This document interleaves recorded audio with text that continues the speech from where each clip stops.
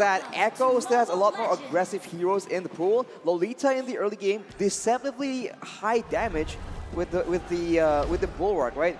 And then afterwards, having that Joy is definitely something that they will try and abuse.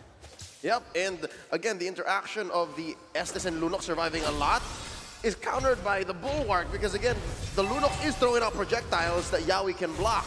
So that is something Echo can go for. With today's matches, wow, Oh My Venus hit a milestone, 500 total assists in the M series. And V has been part of what? Just 2 so far. Well, 3. V played in M1. I mean, like, here's the thing. When you're playing a strat like the Ube strat, that kind of stat is like something that you're expecting. Now, looking at this, Wise invades the jungle of Carl TZ, and now Blacklist International as well as Echo, they're trying to read each other out. They're trying to see where the aggression is. Is Blacklist going to try to get another first blood here in this phase of the map? Oh, they are relentless. They're forcing a response from Carl TZ here, and they're going to get it. But we'll see. This buff, this creep rather, still standing. Wise comes in, Retribution spent. Ooh, wow. I mean, it seems like Blacklist want to try and get any single piece of lead they can get. And in the XP lane, the glue has been a lot earlier in rotating compared to the Joy, so already a small victory for Edward on that glue pick. And for both teams, right, there's a very limited amount of crowd control, so these high mobility dive heroes are going to have a huge role to play in that mid game. But for now, for Benny at least, he is just focused on scaling because later on, this is the man that everyone is looking towards to try and just deal enough damage to melt through everything, including the blessing of the Moon Goddess. You're right, the storms are brewing, but now in the Turtle Pit, Contizi with a massive pull. Here comes Sanford, Edward with a split. Who's he gonna jump down onto? And there's a Numenor Blast, helping Contizi secure the turtle. Down goes King Wise, Edward on the Contizi with the grab, forcing a Cult Altar from Sanji. Edward jumps off, Flicker as well. They retreat.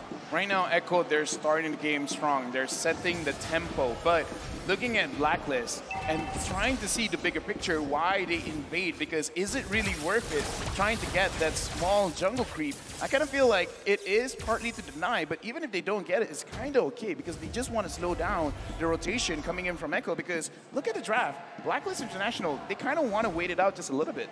I think they're trying to make sure that they abuse the early game potential of a Lunox because deceptively, even though Lunox is a late game hero, the early game is just sustainable, good burst damage, and like this, good outplay potential as well to try and save you from sticky situations. And look at Yaoi though. Oh! Sidestep! Numenor Blast! And they put up the Bulwark, forcing an ult from Oh My Venus, but Ohem is gonna fall regardless with Sanford dashing out through the back line.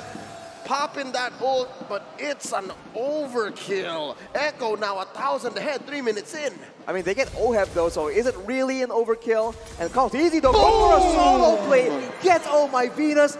Echo right now trying to get all the control possible in this early game. Oh, they put the pedal to the metal because look at Yaoi cutting behind this tier 1 turret. There's another fight. Here's Wise sandwiched by 3 members. Looking for some CC. That's Echo. Oh, they are in too deep. Wise down to a fifth of his health. Pop in the ult. Oh My Venus putting them all in shape. Oh. Now, there's Numenor Blast cancelled.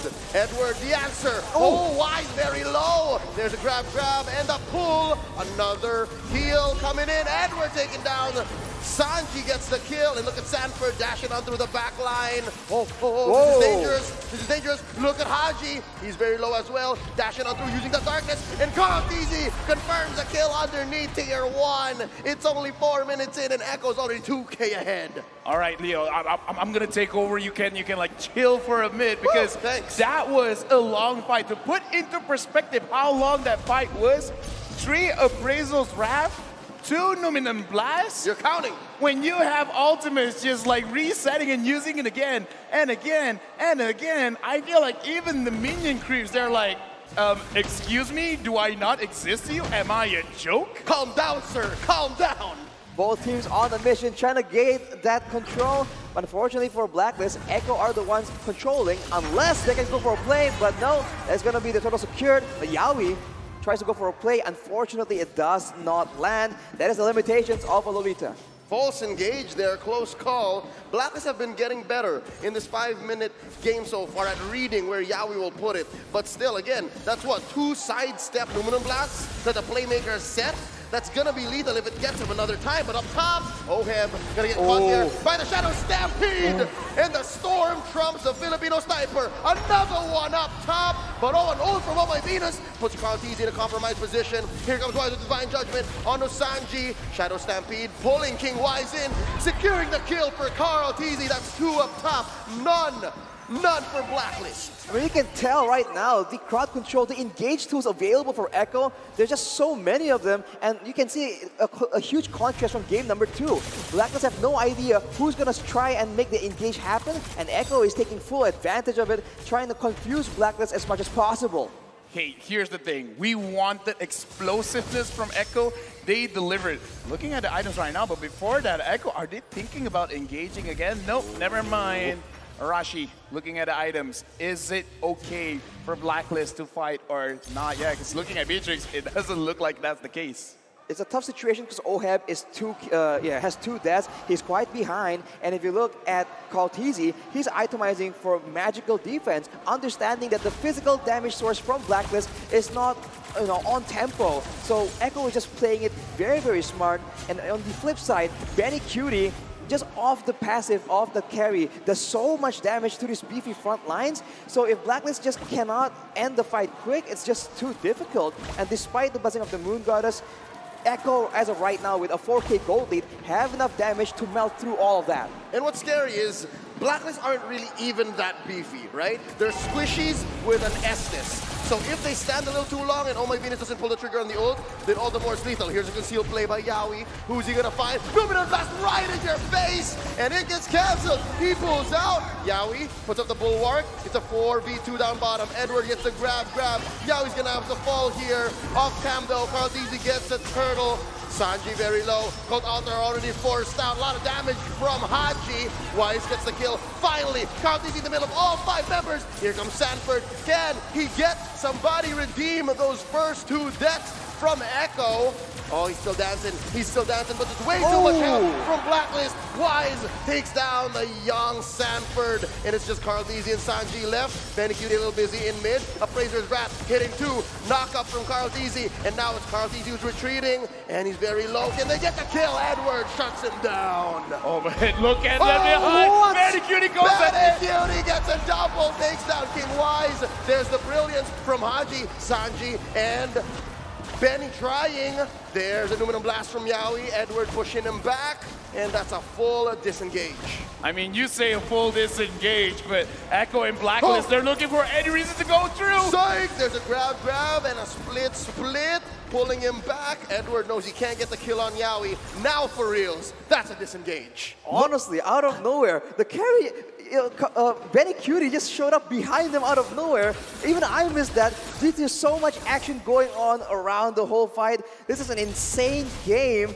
But if you look at it, Blacklist is still itemizing for a lot of magical damage, whereas Benny Cutie already at 3 items. So you can see that his damage is something that Blacklist cannot ignore. I don't speak Tagalog, but if I would use my imagination, I would imagine for both teams, their comms is like, huh? Go? What, you want me to go? You want me to engage? Again? Okay, I'll engage. Like, every single fight is like they're trying to find excuses of actually starting something. Echo marketing, Blacklist marketing, this is a clear sign that LaFell wants to hear the mic check for this match. All right, now Lord has spawned, both teams jockeying for position, looking for the pull. I feel like if Echo can go in together, not one by one like we saw in the previous fight, they have a really good chance of just winning decisively in these team fights due to their gold lead. But now Sanford is the one initiating that play, but look at the Numinum Blast! Oh! Yawi gets 3 underneath it. Oheb with Nibiru's passion, bombs away with Bennett. Cold Alta right on cue from Sanji. Edward very low. Benny Cutie takes him down. Another falls. Wise is down. No rescue for Blacklist International. They're not done. There's a stun onto Haji, and there's a pull. Down he goes. Sanji gets the kill. 3 for none so far. V and Oheb are forced to back out. Lord going over to Echo. 4,000 goal lead, and now Echo is getting themselves a Lord. They're pressuring down at mid. Will they try to get anything at all? Oheb misses the snipe. Right now, Echo, this is what we asked for. We wanted explosiveness, and I kind of feel like this first pick, Frederick, is really paying off. I don't know. If it were me, I'm not letting this Frederick go through again.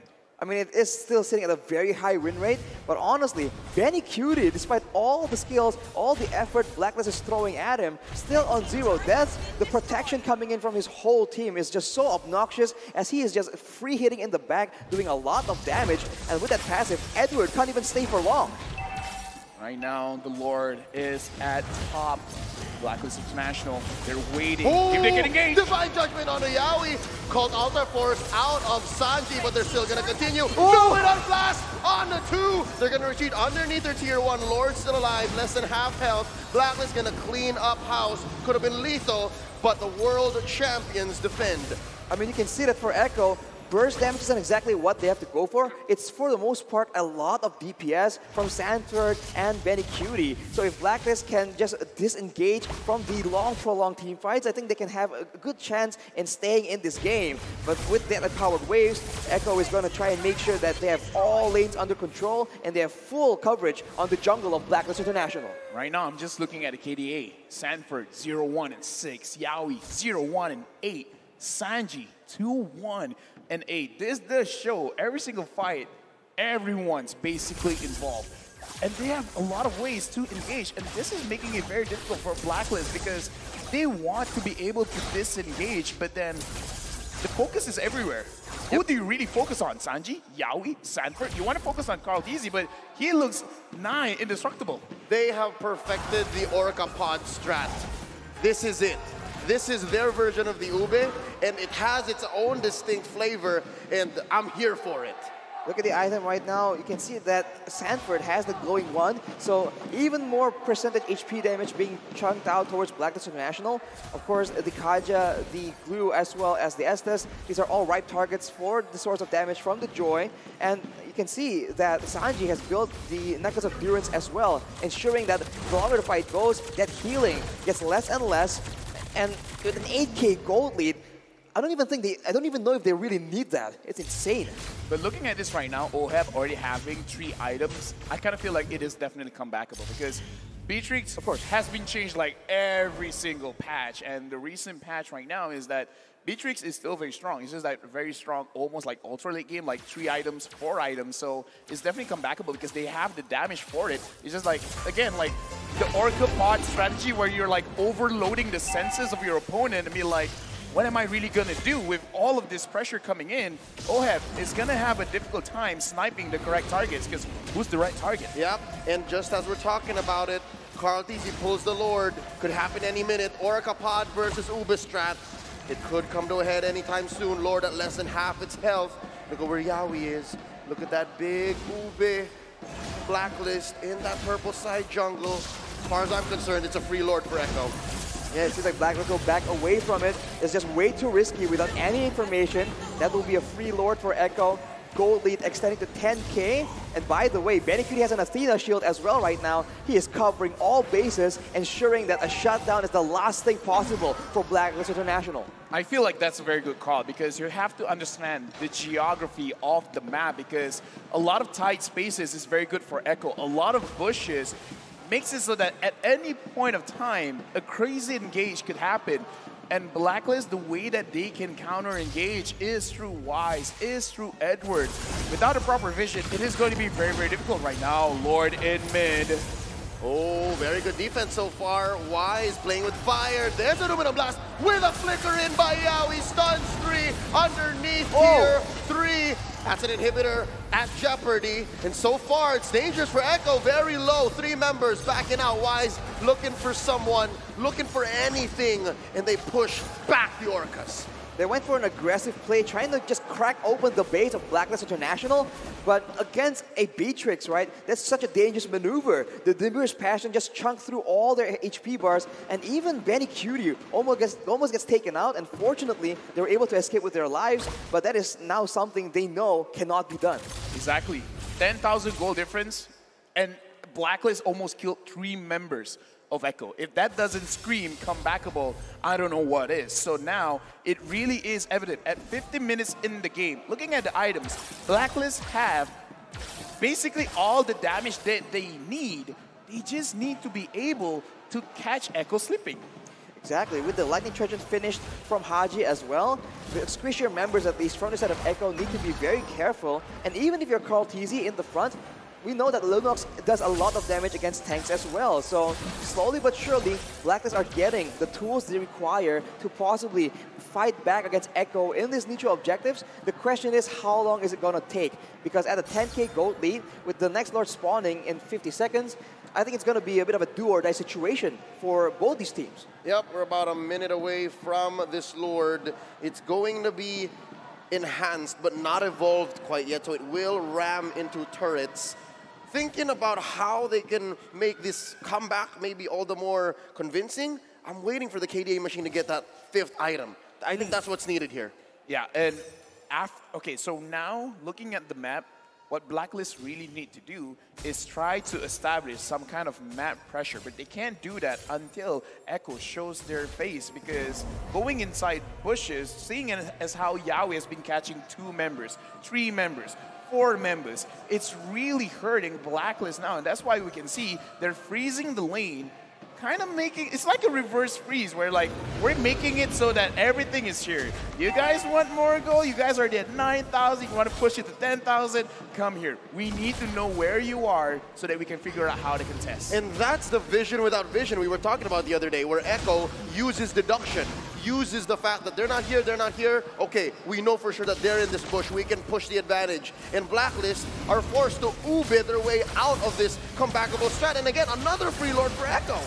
Free Lord for Echo, and honestly, I thought they were going to take over the whole jungle of Blacklist, but they just played a bit more calm and calculated, and you saw earlier, a Holy Crystal has been completed for Sanford, I believe, and that's an even higher amount of burst damage that Blacklist need to contend with, and with the Lord here, there's a chance that Echo can crack open, can split apart this very cohesive unit that Blacklist International have.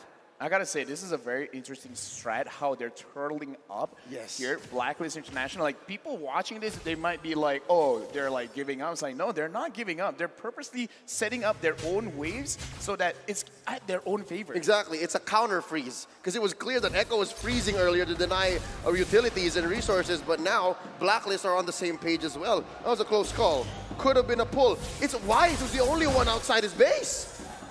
Alone in the jungle against multiple members of Echo, that's a dangerous spot to be playing around with, but maybe Blacklist are trying to use this as a bait. They can go for a big Divine Judgment here if Wise can spot an opportunity. Oh, that's already 1 inhibitor down in bot. Numinous Blast, confirming the kill, giving it over to Benny Cutie. That's 1 massive ult away from Echo. How can Blacklist capitalize? They pop Yawi here, his immortality goes down. Top lane inhibitor goes down as well. Edward survives, but only just as Oh My Venus uses the ult to save Agent Zero. Now the base is in jeopardy. Will Echo force their way into Blacklist's base? They're waiting for a wave. Let's see if they can get this. Sanji blasted here by Haji and Ohem. In comes Sanford, going into the back line. Popping the Filipino sniper. The base gonna go down. Echo takes game 3.